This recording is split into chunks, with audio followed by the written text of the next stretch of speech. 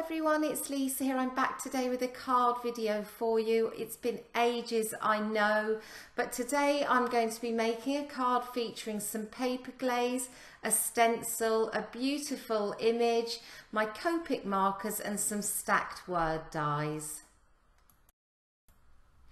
So this is the card that I'm going to be making for you today, and I'm going to start off by running through the supplies that I'm going to be using in this video. So to start off, this stamp here is called Karen Girl. She has a coordinating die. She's part of the beautiful girls range from Picket Fence Studios, and I always love to colour these images. I think they're so gorgeous. Next, I'll be using the Geo Squares stencil for my background, and this is one of the new word topper dies. This is called I Love Your Face, and that's going to be featuring on my card along with one of the sentiments from the word topper Subtitles set. I'll be using a few dies from the Hero Arts Rectangles die set. I've got some black cardstock, some £110 and some £80 Nina Solar White.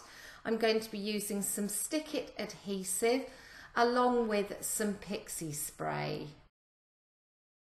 To stamp my image, I'll be using black hybrid ink from Picket Fence Studios, and I'll be using some paper glaze enhancer on one of the green paper glazes from the green Ombre set, plus also some white detail embossing powder from Hero Arts and a couple of spatulas.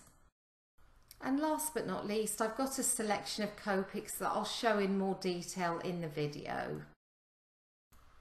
So we're going to start with doing our background. I did add some pixie spray onto the back of the Geo Squares stencil, left it for a couple of minutes, and then I pressed my cardstock down, or pressed it down over my cardstock. I did also put some frog tape at the sides just to make sure that that wasn't going to move around.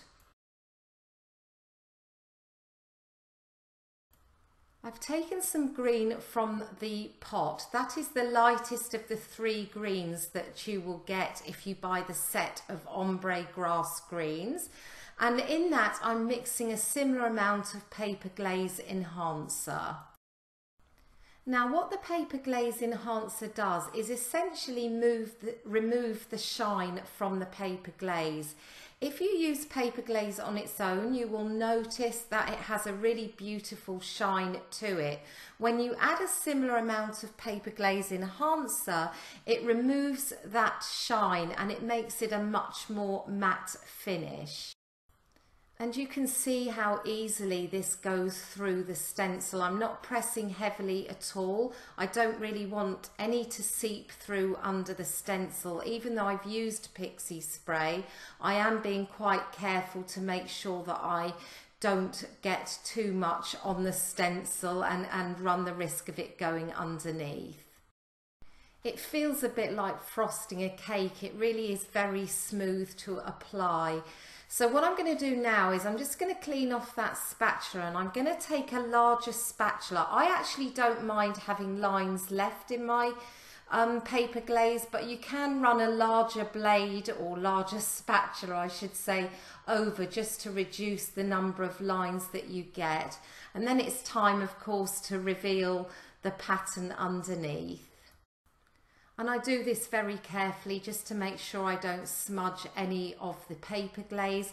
I'm going to set that aside to dry, and then I go off and I clean my stencil and my spatulas completely so I don't have any residue paper glaze left on them. Now we're going to move on to colouring our image. So I'm taking Karen, and I've put some Nina Solar White £80 in my Misty, and I've placed her down onto that, and I'm going to use the Picket Fence Studios black hybrid ink to stamp her down onto the cardstock. And I do a double stamp here because it's a hybrid black ink. I do find that you often need to double stamp to get a really crisp black image. To clean off my stamp, I'm actually going to use the Picket Fence Stamp Scrubber.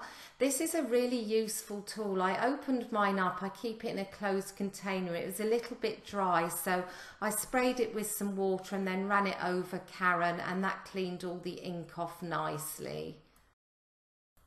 We're going to move on to our colouring now, and to start I just use a G12 to colour Karen's eyes and also the straps of her top, and I also colour her ring, and I use a C4 marker for that, so just a few tiny portions of the image to start off with, and then I'm going to move on to her hair.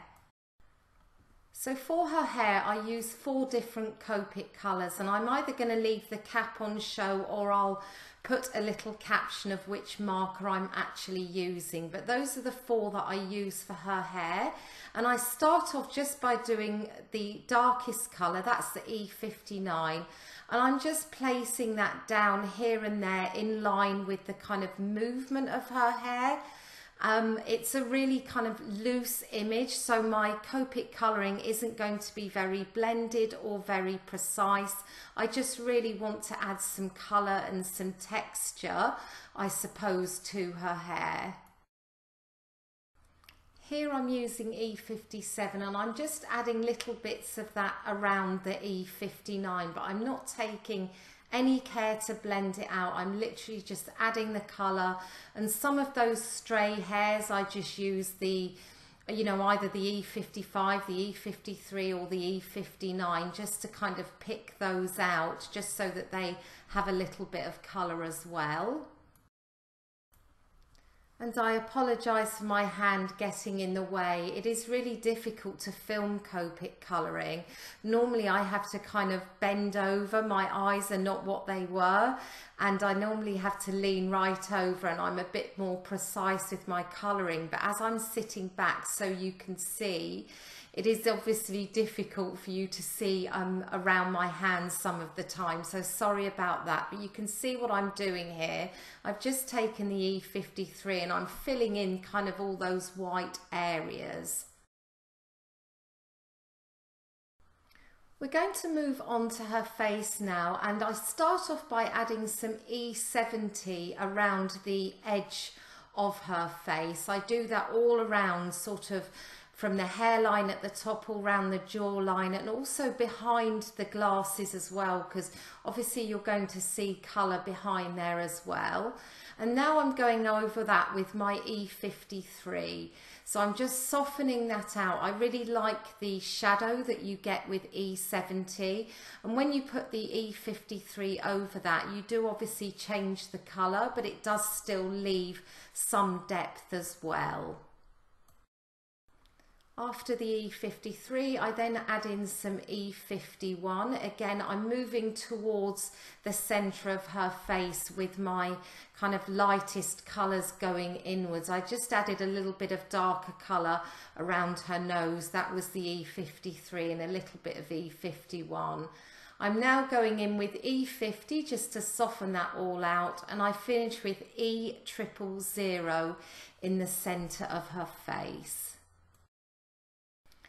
Now at this point I'm going to go back and I'm actually going to recolour her face. You don't have to do this.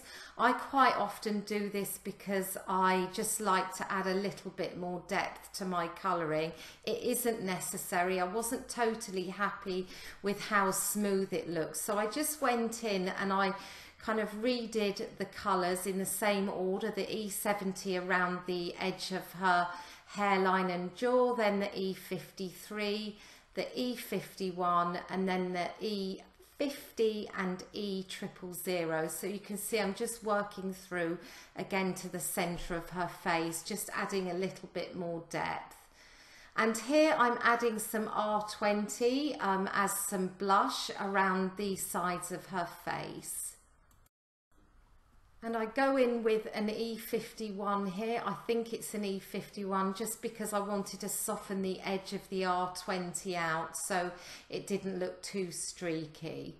And I'm going to move on to her arms now, and I use similar colours. Again, I'm using the E70, 53, 51 and 50, and I just move through those in order to colour her arms in. And I'm not worrying about where my light source is coming from. I really don't colour as precisely as that. I really colour just to try and add some kind of dimension to the image, but I don't overly worry about my light source.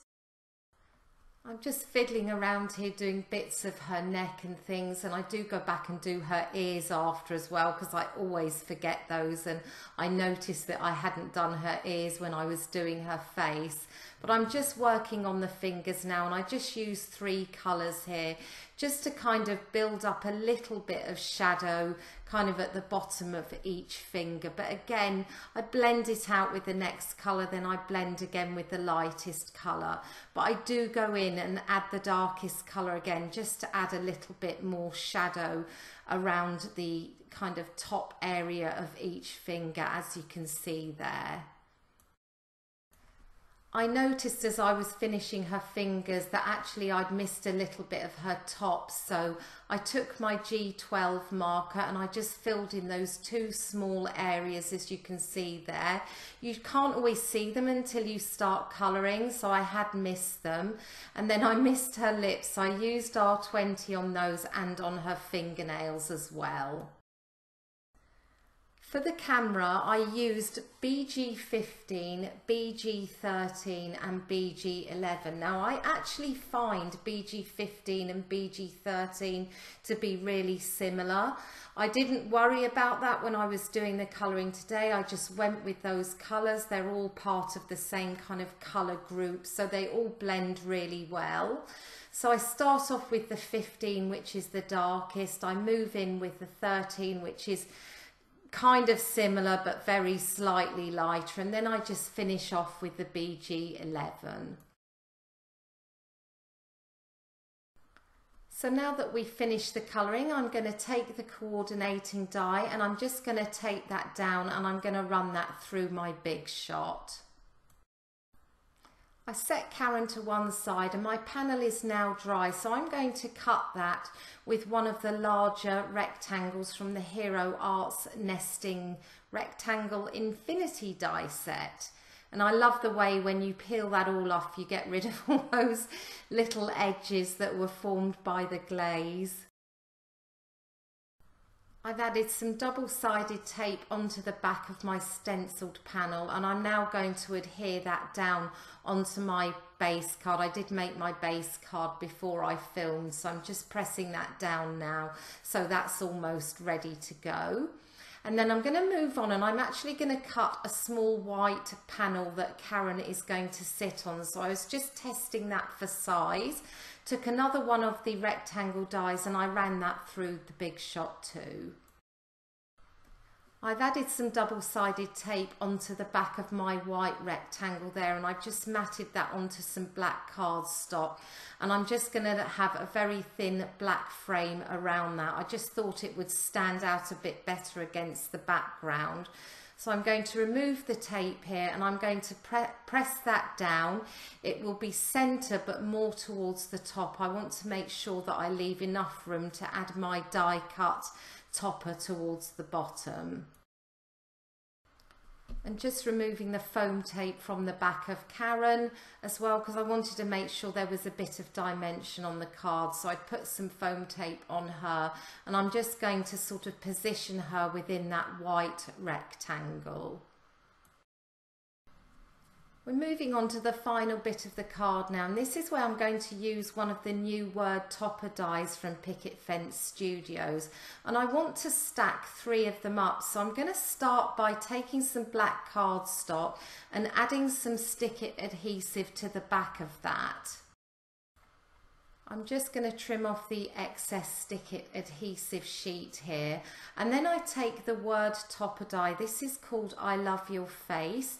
And I'm going to run that through my big shot with that cardstock 3 times. These new word topper dies I really like. I love the kind of modern thin font to them. And of course you've got that strip underneath, which is ideal for adding another sentiment as well. So I'm just stacking them up here. There are 3. And I sort of wish I'd changed the order of doing things here. I stacked them all together first, and then I went to stamp my sentiment. Now I'm going to use one of the sentiments from that set, which is the Word Topper Die Subtitles. So first of all, I put the stacked topper die cuts in my MISTI, and I'm just lining up that sentiment there. Apologies for my head getting in the way while I line that up. So I'm going to prep my cardstock now using an anti-static bag. I use some VersaMark ink on that stamp, and then I apply white detail embossing powder before I heat set it. But you'll see when I applied the white embossing powder, because I'd used stick it adhesive, I did get little flecks of powder with kind of sitting on the top where the words actually join the strip. So it did mean that I had to fuss a little bit with getting those off with a dry brush. And in hindsight, I wish I would have stamped my sentiment first before stacking all the die cuts up together, because obviously that would have alleviated all that kind of extra stickiness from the stick it adhesive. I finished off by removing the backer from the bottom die cut.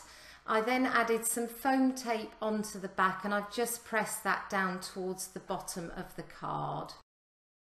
And as there's a little bit that overhangs the edges, I'm just going to trim that off, and that's going to finish the card. I do really like how this turned out.